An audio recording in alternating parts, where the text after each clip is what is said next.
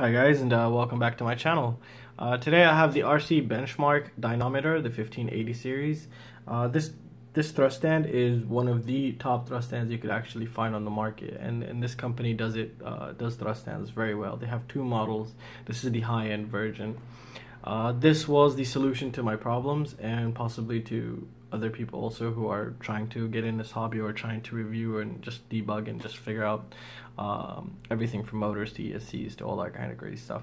So I've been looking around to get something that will somehow induce noise into the system, and I found this would be the best way, just because I'm able to actually write scripts to have it run automated, just have the motors run in a way where it actually induces noise, such as stop start very fast and then just do all kinds of crazy stuff. Now, what attracted me most to this is the fact that it's just well built, and the amount of features it has in it is just unbelievable, really. It could take 1 to an 8S battery. The maximum current on the board is 40 amp. This is a continuous current, and the burst is 50 amp, which is more than enough, really. We're just testing one motor. Thrust, it can measure up to 5 kilograms, so that's more than enough also. We can actually measure the RPM of each motor and figure out the kV. We can also measure torque. Torque is just, it's awesome. So we can measure thrust and torque. Torque is just the amount of force to actually turn the motor, so how good it will handle. You can check if a motor can handle a heavy prop pretty well by the amount of torque it possesses, really. We also have precision ohmmeter. What does that mean? That's actually, we can actually measure the resistance of the motor, which can tell us how efficient it could be, and if the current will have resistance as it's going through and not.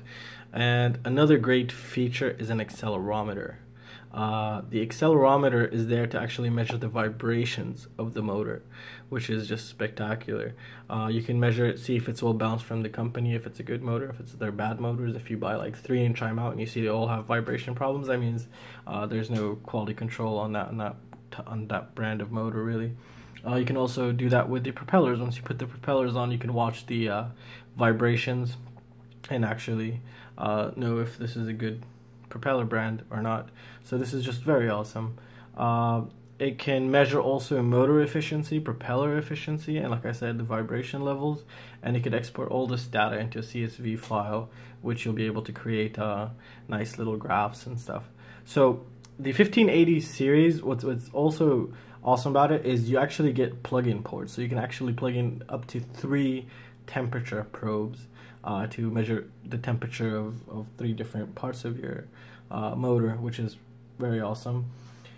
We do get a USB interface. This does connect to your PC, and it's just it's through a Chrome app, and you can just do a lot of stuff in the Chrome app. Also, it has many safety features, such as if it reaches over a certain amount of current cutoff, if it vibrates too much, or the thrust goes above something specific to actually cut off. So it's very safe. I mean, as long as you stay away from the propeller and you have it very well mounted. So now let's talk about the biggest and most main feature of this.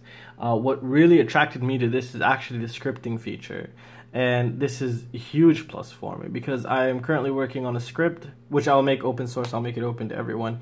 It'll take your black box log and actually turn it into a script where this thrust stand can actually read it, and you could replay your whole flight for that motor. And if you get 4, you can actually do it to 4 motors, and you can just simulate that whole flight and see the noise, see why you had a blackout. And this is the reason what I'm trying to do with this. So soon, once support kicks into my channel, I'll buy 3 more, and I'll have this routed in a way to actually just create some awesome debugging and to see which PDBs, which all-in-one flight controllers are susceptible to noise and how to solve it. Just a lot of crazy stuff, and I'm just going to buy all the low ESR capacitors, see which is good, which is bad.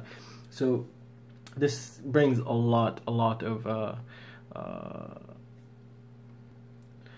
awesome stuff to the table, what we can actually test and check out. We'll be even testing the ESCs, if actually they do help in efficiency and power and thrust. And I'm sure it does to a certain extent. So we'll see this as we go. And I'm just very excited for this, and I hope you guys are excited as I am. And I really do recommend you guys check them out. And if you're thinking of getting a thrust stand, I do recommend their thrust stands. Their support, and they do have warranties, and it's a very well made product. I sell the parts that are just absolutely phenomenal. The cuts are clean, everything is just, it's beautiful, it's aluminum. So anyways, enough talking, let's put it together and check it out and see how it is.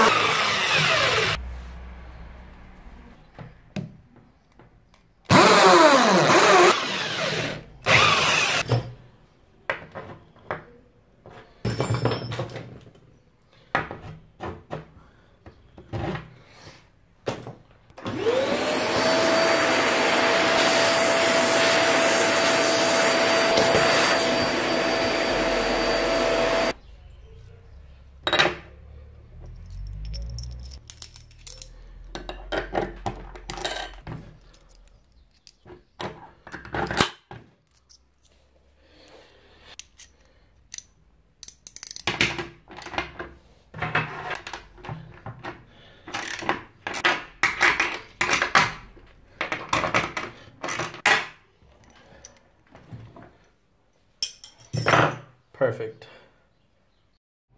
Alright guys, so here it is, it's assembled now.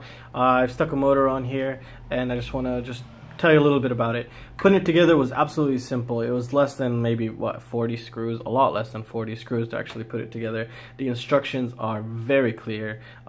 It's just like 5 pages of instructions, and that's it. Just a couple pictures and you're good to go. I soldered the ESC. It's a Racer Star 35 amp ESC. I put black tape around it because I removed the heat shrink. Now let me take you to the back here and show you how this works. It's going to be a little bit difficult. So obviously you have your USB, which connects to the PC, and the battery leads go in the middle here, on the outside. The ESCs would go into here. There we go, you got positive and negative, and it's awesome, it's solderless, so you could just screw in the screws and it'll hold those in place. And the battery goes on the outside. We have the positive, it takes 1 to an 8S battery, so that's awesome.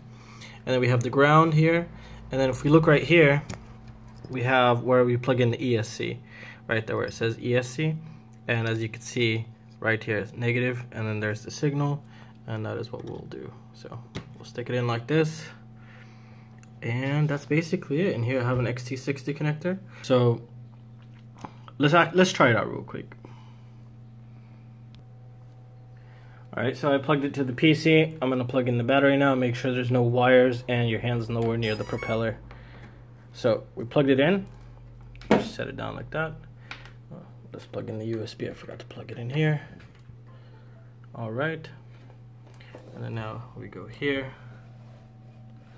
Hopefully you guys can see. Alright, so COM port, connect. Alright, and we're in. So now what we would go to is, let's go to manual control. I still have not created a script. We're gonna enable it, and we're just gonna increase throttle. It's gonna get kind of loud.